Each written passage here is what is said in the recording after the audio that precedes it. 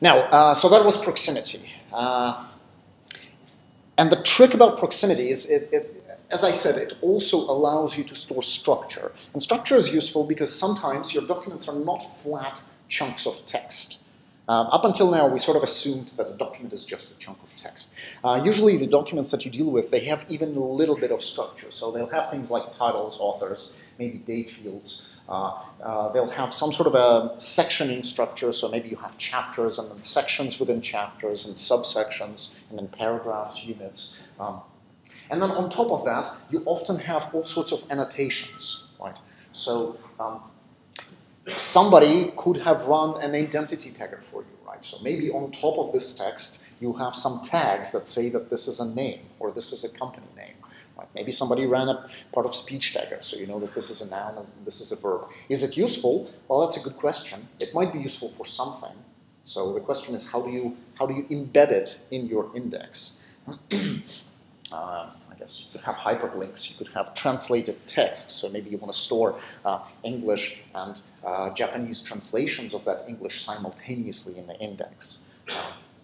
So how do you deal with structure? Well, the cheap way is you can do it the way SQL or relational databases do it, which is to create a separate field for each one of those, so a separate field or a separate index for each one of those structural elements. That doesn't really work so well because you're effectively fracturing your space, and now you need to do lookup in multiple indices.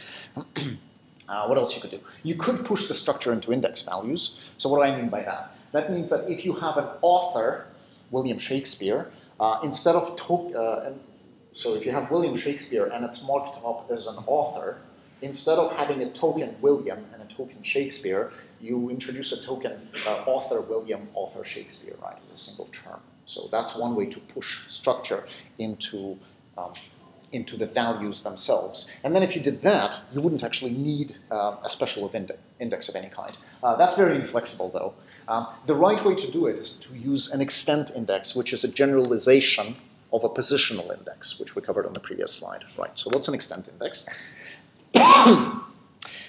The idea of an extent index is you're going to introduce a special new term for each structural element that you want to index. So if you have the author field, I'm going to introduce the author term or the title term, right?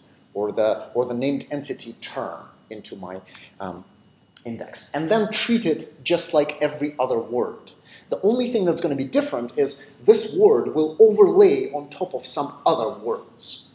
So we will have a position in the document where there are two terms simultaneously, but that's not a problem when you're doing the matching and indexing. So here's an example. Suppose I want to index hyperlinks, right? So my documents are HTML pages, and in document 3, the thing is actually a hyperlink that points somewhere, right?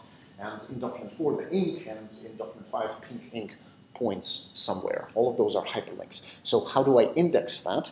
I introduce a special term called hyperlink, and I can call it whatever you want. And that term will have a positional index, just like every other term, but with one difference. Each term normally only occurs in a single position, right? So the word thing occurs in position 2 in document number 3, right? An extent index allows a span, right? So it has a beginning position and an ending position. What this means is my special word or my special term, link, occurs in document 3 and spans positions 1 through 2, right? In document 3, positions 1 through 2 are a link. In document 4, 1 through 2. In document 5, 7 through 8.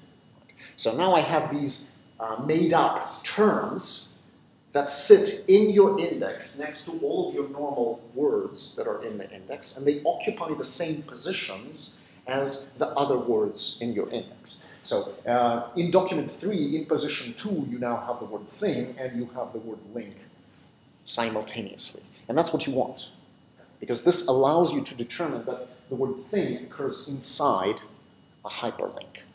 So, so here's an example. So if I want a hyperlink that has the word ink inside it, here's what you would do. You pull up an inverted index for the word ink. You pull up an inverted index for the word link. Both of them are positional indices, and then I start doing my linear merge.